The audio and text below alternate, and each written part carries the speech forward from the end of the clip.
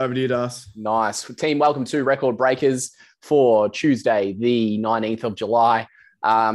This is a webinar full of sales pros, a lot of sales leaders jumping in to beat a new personal best in their sales walk, in their sales career. The funny thing is, when we talk about growth, so often as salespeople, we are somewhat addicted to growth. It just comes with part of the journey. But the thing is, when we realize what growth is, we realize that ultimately we have never grown unless we've actually broken some sort of record. And that's a pretty cool definition of it, Steve, when you think about it. We've probably only stumbled across that over, say, the last 6 months. But ultimately what we realize is that if we break a record, if we break a personal best, therefore, by definition, we have grown. If we haven't broken a record in a particular category, then you can suggest that we've probably still remained within somewhat of a comfort zone. And so what we want to be able to do on this webinar is give you opportunities, give you strategies, give you the psychology that's going to help you break that personal best that you have, whether that's sales numbers, whether that's a quantity of sales activity you want to complete, whether if you're in marketing, I know there's around about 10% of people here that are in marketing, whether that's an actual personal record you get in terms of email open rates or reply rates or click-throughs, whatever it may be. Always understand, number one, what is my personal best? And number two, what am I aiming for in order to beat it? If you've got those two things, you're in the right spot. If you don't have those two things, you're still in the right spot. You just need to go get those two things. Love your work. So let's rip in for our psychology this week, team. I was stupid enough over the weekend on Wednesday to Sunday. I was insane, stupid enough to leave the warmth of Queensland, this beautiful southeast Queensland sun that we got going on. And I made the trip down to Melbourne, back to the old stomping ground. And embraced the cold.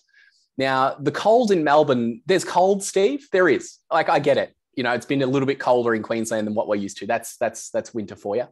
But the cold in Melbourne is another monster. It's another beast all unto itself. Because do you know what it is? Do you know that feeling, Steve, where you always feel like you're on the verge of throwing up, like you're on the verge of being really sick, but you never actually get to the point? It's like it's all retch and no vomit. You are like constantly uncomfortable. That's the same with Melbourne, but in terms of weather. So it's so cold all the time, but it never fully. It never. Melbourne in general. You just always vomit. You're always really ready to vomit. But it's so cold, but never snows. See, we went to Queenstown around about, I don't know, what was that? What was that, Jaden? Was that a year and a half ago? We're in New Zealand with you guys about that? Ago, I think, yeah. Yeah. So that's awesome because it snows. So it's so cold, but it's kind of cute because it's like, oh, look, there's snow-capped mountains and here we are with the fire and the hot cocoa. That's great. I can get around that. At least it commits to being the coldest it can possibly be. But with Melbourne, it's so cold without snowing. And so all you're left doing is chilling. Anyway, what happened was me and my partner, Ash, we were like, oh, well, we got in late Wednesday night. The first thing we needed to do was go grab dinner. Now, we didn't have anywhere booked for dinner. So what we did was we just walked out onto the main street, the main thoroughfare, and, went and embarked on some sort of restaurant. Now, in Melbourne, there is a lot of dumpling restaurants, and I'm a big fan of dumplings. But here's what happened. I want to show you what happened.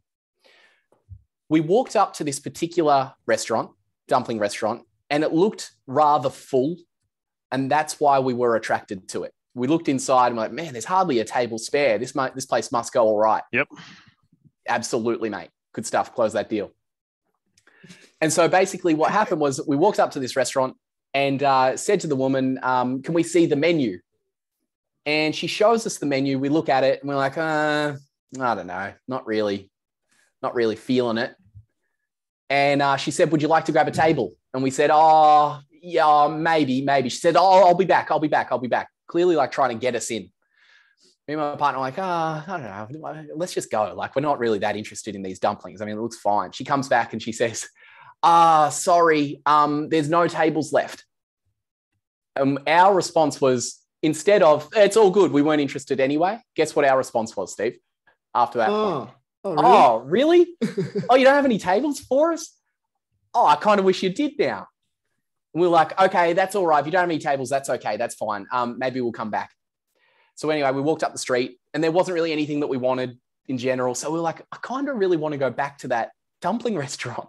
So we walked back there, walked back up the front. We said, hey, any tables left for us at all by any chance? She said, oh, No, we're closing really soon. We could maybe do takeaway for you if you're lucky. And as a result, our desire to eat at this restaurant went through the roof. So we went from a state of not at all wanting dumplings, not being interested, not interested in the menu in the slightest, not interested in the context of this Record Breakers conversation. Let's just say we weren't interested in the product. This wasn't about the product. What we became interested in was the fact that we couldn't get our hands on what we used to think we could. And this is a classic part of human bias psychology, which is this. Scarcity is one of the most underrated drivers of human buying decisions there is available. Please write that down. Scarcity is one of the most underrated drivers we have to buying decisions, largely because of this. Humans love to have what we previously couldn't have, or we love to want what we can't have. Okay? We love to want what we can't have. Babies will do this all the time. It starts at a very young age. For those of you that have really young children or little babies or even toddlers, a baby can be sitting there just watching TV or looking out the window, not playing with a particular toy. But the second you actually take that toy away is when the baby starts to cry, even though it had nothing to do with the toy a mere 10 seconds ago. It's amazing. Louis C.K. tells this story, Steve. It's such a good one. He talks about one day he was on an aeroplane back when internet was first coming to aeroplanes. They sit down on the plane and you're reading the back of the card thing and it's clear like, hey, we have Wi-Fi on this plane. It's back in like 2005 or something. It's like, whoa, that's technologically advanced. That's pretty amazing. Anyway, voice comes over the speaker on the airplane. This is, Mr. Jonathan, your captain. We apologize. The Wi-Fi won't be available on this flight. And he remembers the guy sitting next to him on the plane just goes, oh, that'd be right. And Louis C.K. remembers thinking to himself, how unbelievable that you are so annoyed that you now don't have access to something that you only learned existed a mere 6 seconds ago. And your whole flight is ruined now. 10 seconds ago wouldn't have mattered. 6 seconds ago, you could have had it. Now you can't. And so now your whole flight is ruined. It's fascinating. It's so irrational about human behavior and so irrational about human decision-making, but it works. It's so key. So please understand this. The more you can build scarcity into your sales approach, the more valuable your product becomes. And Steve's about to get into the strategy behind this, but I want to let you know that yes, you can have scarcity around your product, but please understand there's one thing on this planet that is the most scarce of all, and that is you. Because there is only one of you. And if you're more than happy to say no and more than happy to take yourself out of the buying equation, watch your value shoot through the roof where they thought they used to be able to have you just willy-nilly because you're a salesperson, you'll do anything to make a sale. Watch what happens when you hold yourself in an esteem where you say, I don't have to be a part of this if I don't want to be. I don't have to sell this to you if I don't want to sell it. Watch the value of your product and the value of you shoot through the roof. And Steve's about to get into a bit of strategy behind this to bring it to life. So good, mate. So good. Team, are you ready for we're going to go on a little nosy around the garden, and I promise you we'll land back where we're meant to start. Is everyone cool with that? We'll hold you to that. Can we have some thumbs up in there? We're going to go on a little garden. We're going to go for a little nosy, but I promise you we will arrive back where we're meant to, okay? So we're talking about scarcity, and we're talking about human beings want what they don't have. Okay, that's what Darcy's led us to so far. Very powerful stuff. I want you to know. Letting them in, Steve. Yeah, awesome. I want you to know that certainty is another word that you want to write down because certainty is scarce, particularly in today's world. Would you agree? What's winning? Uncertainty or certainty? No prizes for guessing, right? So certainty is the game of business and sales. A bunch of people have said different things. They say sales is the transfer of enthusiasm. Other people have said sales is all about problem solving. Other people have said sales is all about insert whatever. We're all trying to say the same thing. And I want you to know what we're all trying to actually point at. Sales is a transfer of certainty. That's what it actually is. And anytime someone's bought from you, they were in a place of uncertainty. They saw you have a solution that you were certain in, and they bought into that, meaning they believed that the future was going to become more certain after they bought from you than before. Is this all making sense so far, team? Certainty is the game. And so what we want to do is we want to transfer certainty by us having certainty in 4 things. Certainty of the problem that the buyer has, certainty of the solution that will solve that problem, certainty that there's been social proof around both of those things. Other people have had those problems and other people have had them solved. But here's the big one. Certainty within. Certainty within you, the seller, you, the marketer. And team, let us know in the chat if this resonates. Have you ever been in a really desperate place of sales where you need that business and you're desperate for it? You can have all the right certainty of problem solution and even social proof, but you yourself will self-sabotage because you yourself are becoming needy. The reason you're becoming needy is you're only using one word, and that is the word yes. You believe the more you say yes, the more money you will make. And that is true. Every time you hear the word yes in the business world, you receive money, but we lose something else. And what do you think that is, team? Darcy spoke about it just before. If someone says yes to you in the business world today, you receive money, but we lose. Hit me in the chat, team. Get there, get there. Certainty. Time. We lose time. You saying yes to this right now has meant that you've lost time elsewhere. Why? Because you can only be in one place at one time. So every time you hear the word yes, and you say the word yes, you've got the opportunity for receiving money, but you lose time. And so salespeople believe, okay, so the game of business is I just keep saying yes and I'll make money. It'll get you to a point and then you'll max out. Ever been really, really busy, but not have anything to show for it? Because you said yes to a bunch of things, but they may not have been the most valuable things you could do. Now, in the world of sales, if we hear the word no, what do we get? I'll tell you, it's the opposite to the yes. If we hear the word no, what do we get? We get time, but we lose what? Money. Thumbs up. Are we with me now, team? We're halfway around the garden. This is all going to land shortly. What happens to your certainty, team, if I remove the ability for you to say no? How much certainty can you have within yourself if from this day forth you can no longer say no? You have to say yes to everything. How much certainty will those people have? Not much. Zilch.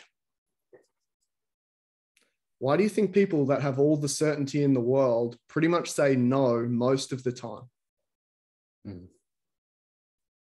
My mentor said to me, Steve, let your yeses be defined by what you say no to, not the other way around.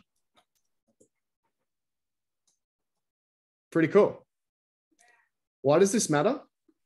Well, if you want to have certainty within yourself, you have to have the ability to say no. Now, here's the $1 million question. What would you prefer, time or money?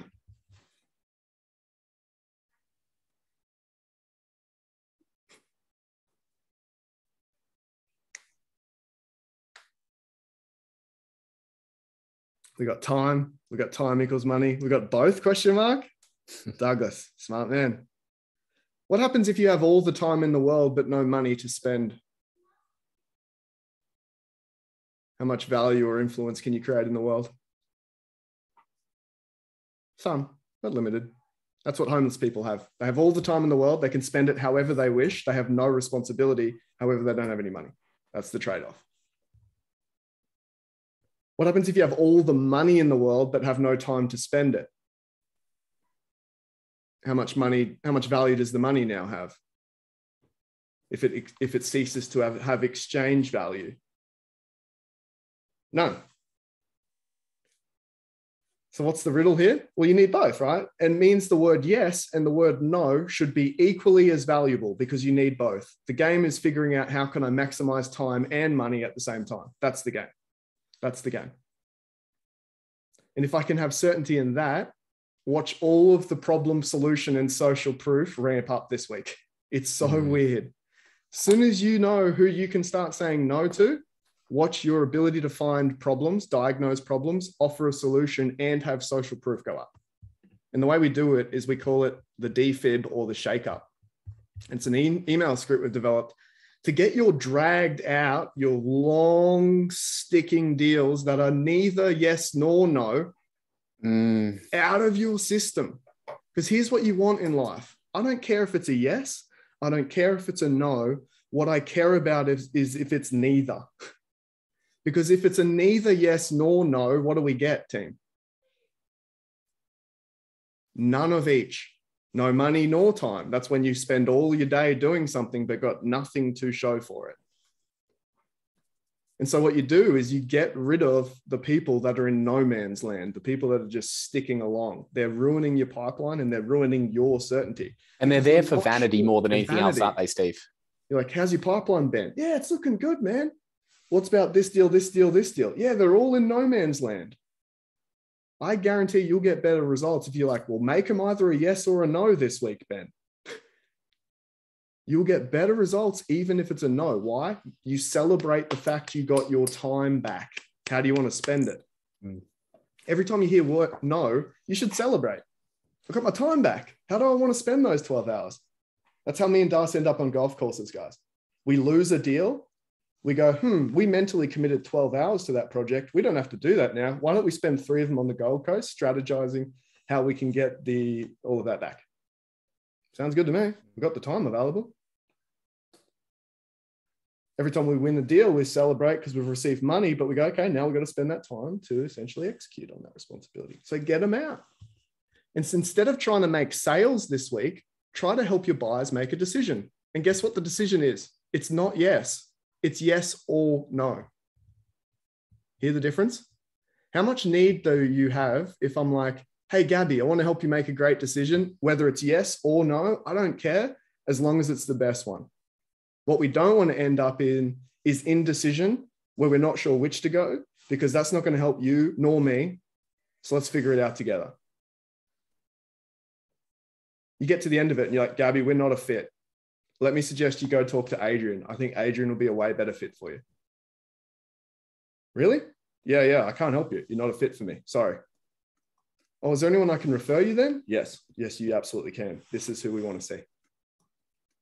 And so here's the script, team. First name. And please use this only after you've tried multiple outreach attempts with no success. Yeah, people will read this, Steve. You hear a lot of like, oh, this shake-up email or this defib email, whatever it may be. It happens too early in the process and it's just like it's, what's the word? Somewhat convincing or manipulative or whatever. It's like, yeah, totally. If you do this in the first week after connecting with a buyer, it totally is. Please make sure you realize, team, this is used after you've exercised multiple options. You're trying to get through, there's no response. There's all of it. So all of that has been done before this is sent. We find the golden numbers is seven various creative touch points with no real traction. That's the golden number. By the way, team, we're going to break state for a moment. I've just got a direct message here from Josh Wiggins, who said, Gabby just won a 50K deal on this call. Can we all just blow up the chat for Gabby? Oh, and say, man, unreal. Gabby. Closing deals while she's learning. There's 96 people on here. Yes. Let's encourage Gabby this week. Flipping love it. Good work. So good. All right. So here's the script. Look at that, flying through. That's what we're all about, team. First name, we're in the process of closing files for the month. Typically, when I haven't heard back from someone, it means you're either really busy or aren't interested. If you aren't interested, do I have permission to close your file? If you're still interested, what do you recommend as a next step? Thanks for your help. That's it. Now, team, if they do not respond to this, delight in hitting the delete button, delight in shredding the proposal, delight in removing it from your consciousness. Because that's better for you than having the vanity of, oh, I hope it might turn into something one day. It won't. It's either a yes or it's a no. Help them make a great decision. It's either way. That's it. So team, game this week for those that are joining the Record Breakers game. It's not that at all. I'm going to actually just show you it because I've made it already. Das, over to you while I'm getting this one Ripper team. So many of you have jumped in as always for the. Oh, Steve, you just want to go back to that leaderboard for me for a tick? If you just, there's just a leaderboard you might want to go back to there. If that's no, that's cool. the Record Breakers. Yeah, okay, don't worry about it. Just a sales game in sort of the outbound company. So this basically, you ate that. I'm about to log some stuff, and you get smoked. Yeah, I'm not looking forward to it. So team, I'll say you go for it, Steve. While we're on the topic, go for it. Yeah. So 50 coins this week, team. If you send a shake up email, the script has been posted on the social feed, as you can see here. We've also put a link here for the 21 winning sales scripts. So this is just one script out of 21. So if you want to go there, just click that link and you'll be able to download the 21 winning sales scripts as well. So you get 50 coins a pop for implementing that this week. The mission around it as well is the mover and shaker. If you send 10 of them this week, you will hit 500 bonus coins. And also, check this out. Shout out to Travis Curry. What have you done, mate? Trav. You've just absolutely smoked Lumpy Mail. I've never seen someone send more Lumpy Mail in a week. So cracking it. And also the reward store is open, team. So if you want to start claiming some shirts and whiskey glasses. Yes, I'll be sending out a bunch, team, this Thursday and Friday. I'm going to head down to the post office. We've got our first hoodie was ever claimed by Henry Mitchell. It's coming out to him this week. So if you do want to jump in and claim some hoodies, some t-shirts, go for it. I'll be in touch to find out your size as well. And getting quick because the sizes are limited. While Steve's doing that, team, next thing is our Proposify webinar. Give us a shout out in the chat, just a yes or a thumbs up if you're using Proposify or any other sort of proposal software currently in your business. Would love to know. So basically, we got PandaDocs as well. Yeah, great. Yep, Josh Wiggins, team at SteelCorp, they're using Proposify, which is awesome. Basically, we've been fortunate enough to have Connor Cox, who is the Chief Revenue Officer of Proposify, join us for a webinar. It's going to be about 7 a.m. Canada time, but he's been happy enough to join us for an upcoming whiskey webinar, which is awesome. We'll try and shove a whiskey down his throat at about 7 a.m. It's interesting to see how he liked that. But essentially, Steve has put the link in there in the chat. It's coming up on, what is it, Steve? It's August 11th. It's a little bit of a later one, so an 8 p.m. one, just to help out with the Canada time, but that also helps people with after dinner and putting your kids to bed. So 8 p.m., I believe, on August 11th. Come join us for how to set up a killer proposal in your company. As salespeople, we all use proposals, yet so few of us understand what are the key metrics that actually shape buying decisions in a proposal. We want to make sure you're taken care of there. So feel free to click that link and wear away. Big shout out to Grant and the whole team at Merch Department as well. Check this out. Got this nice moleskin journal. Another shameless plug, Steve. Shameless plug. And no, not shameless plug. Free sponsorships. Look at these backpacks. These backpacks are sexy. They're sick. They got laptop thing. You can even chuck. There's a little USB external thing as well. So if you need a charge, it's rad. So we're going to be loading them into the. Wait, what does it charge off? So you can put in a charger and then, if you've got a portable. Nice. And then it plugs in USB both ways. And then you can. So good. Plug it in. It's sick. You're a good man, Grant. Really shout out to Dylan Moore. Legends. So yeah, we're going to upload them into the reward store as well. So if you want a nice moleskin journal or a backpack as well, there's some of them that'll be loading in shortly. Ripper.